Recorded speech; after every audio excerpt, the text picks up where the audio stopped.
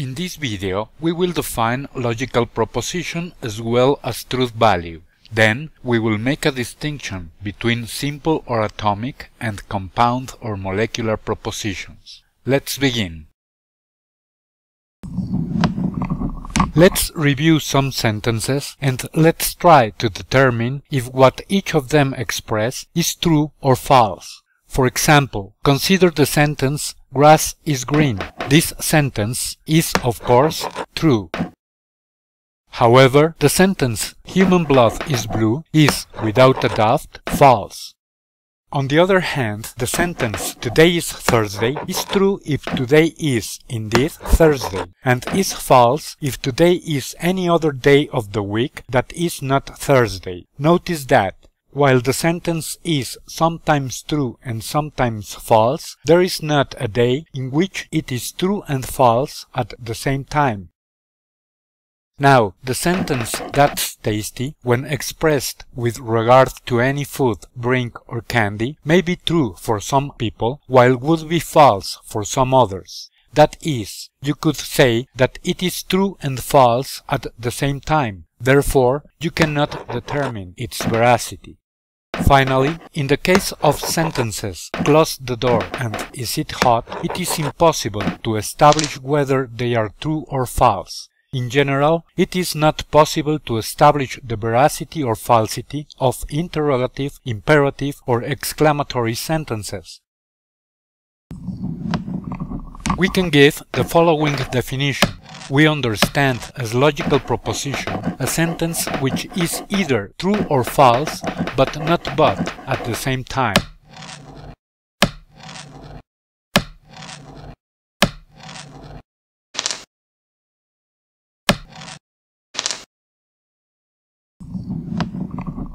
Based on the definition, we can say that the sentences "Grass is green," "Human blood is blue," and "Today is Thursday" are logical propositions, while the sentences "That's tasty," "Close the door," and "Is it hot?" are not.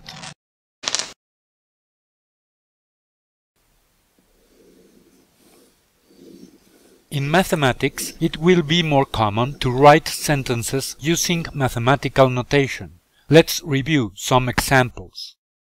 The expression 5 plus 8 equals 13 is, of course, true. However, in the case of the expression 3t minus 2 equals minus 2t minus 17, we cannot say whether it is true or false while it is not determined what value represents t. Obviously, the expression 27 minus 45 equals 82 is false. On the other hand, the veracity or falseness of the expression x minus 2 squared plus y squared equals 25 cannot be established without first determining values for x and y. Similarly, the expression minus 17 is greater than or equal to minus the absolute value of 5w is neither true nor false until the value of w is fixed. Finally, the expression 12 is lesser than 25 is clearly true. According to the definition given before, the first, the third, and the sixth of these expressions are logical propositions, while the second, the fourth, and the fifth expressions are not. Now, you mustn't take for granted that any expression involving variables is not a proposition while the value of each variable is not determined, because this is not always the case. For example, consider the expression 0 is greater than or equal to minus the absolute value of 5m and assume that m represents a number. At first, it might seem that it is not possible to determine if the expression is true or false without knowing the value of m, and therefore that it is not a logical proposition. But let's analyze this a little deeper. Since we assumed that m represents a number, we have three possibilities. That m is positive, that is, it is greater than 0, or that m is equal to 0, or that m is negative, that is, it is lesser than 0. If m is greater than 0, then 5m is greater than 0, and the absolute value of 5m is also greater than 0. Thus, minus the absolute value of 5m is lesser than 0. If m is equal to 0, then 5m is equal to 0, and the absolute value of 5m is also equal to 0. Thus, minus the absolute value of 5m is equal to 0 too. If m is lesser than 0, then 5m is lesser than 0, and the absolute value of 5m is greater than 0. Thus, minus the absolute value of 5m is lesser than 0. As you can see, minus the absolute value of 5m is lesser than or equal to 0, no matter the value of m. Or, what is the same thing, 0 is greater than or equal to minus the absolute value of 5m, regardless of the value of m. Hence, we can conclude that the expression 0 is greater than or equal to minus the absolute value of 5m is true for all possible values of the number m. Therefore, it is a logical proposition.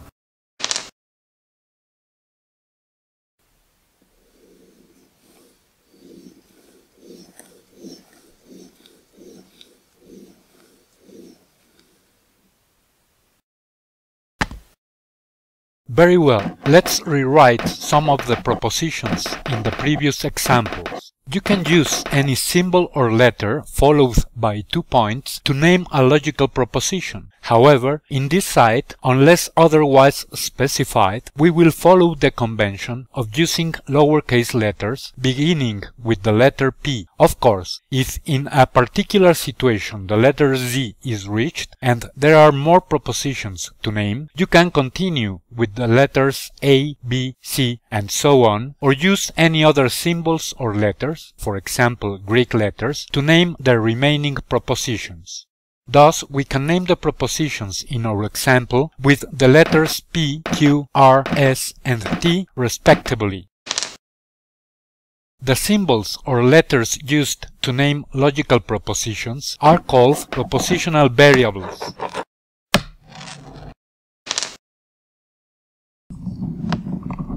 Okay, we have seen that, given a proposition, it can only be true or false. We'll define the truth value of a proposition, denoted by an uppercase V followed by the symbol representing the proposition written between parentheses, can be true, indicated by T, or false, indicated by F.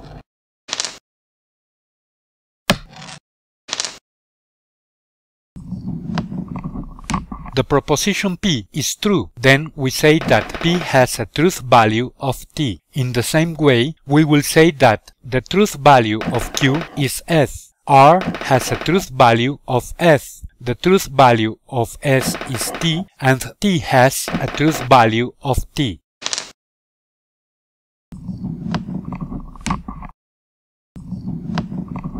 Alright, now we'll make the following definition.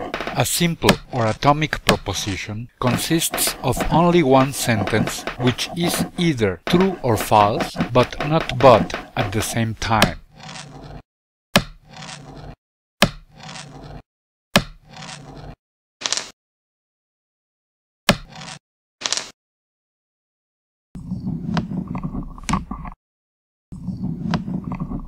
According to this last definition, the propositions P, Q, R, and S are simple or atomic propositions. However, the proposition T is not.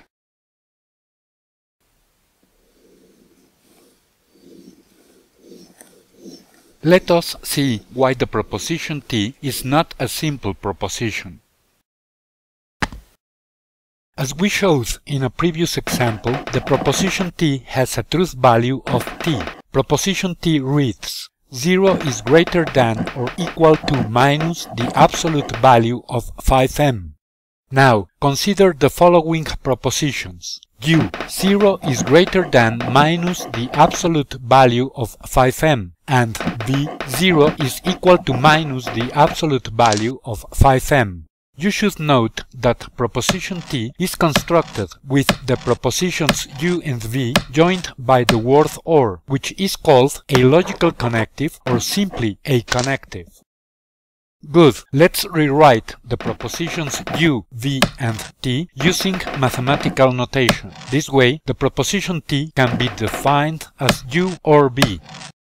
Finally, the proposition U has a truth value of T if m is not equal to 0, and f if m is equal to 0. The truth value of proposition B, on the contrary, is f when m is not equal to 0, and T if m is equal to 0. And as we saw before, the truth value of T is always T, regardless of the value of m.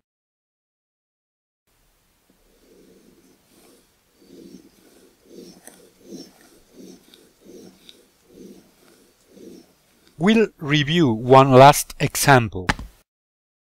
Let's consider the proposition W, grass is green and human blood is blue. Clearly, the truth value of W is F. Now, let's define the propositions X, grass is green, and Y, human blood is blue. The proposition W is constructed with the propositions X and Y joined by the word AND, which in this case is the connective. We can define W as X and Y. The truth value of X is T, while Y has a truth value of F, and the truth value of W is F.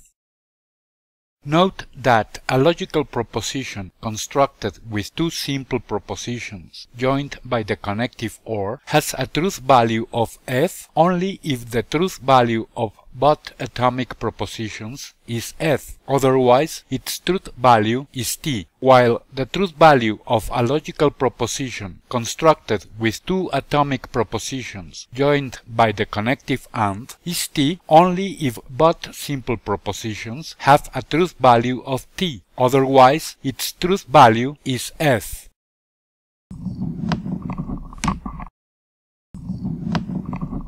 Connectives will be reviewed more in depth in the next topic within this lecture. For the time being, we'll state the following definition. A compound or molecular proposition is constructed with two or more simple propositions joined by connectives.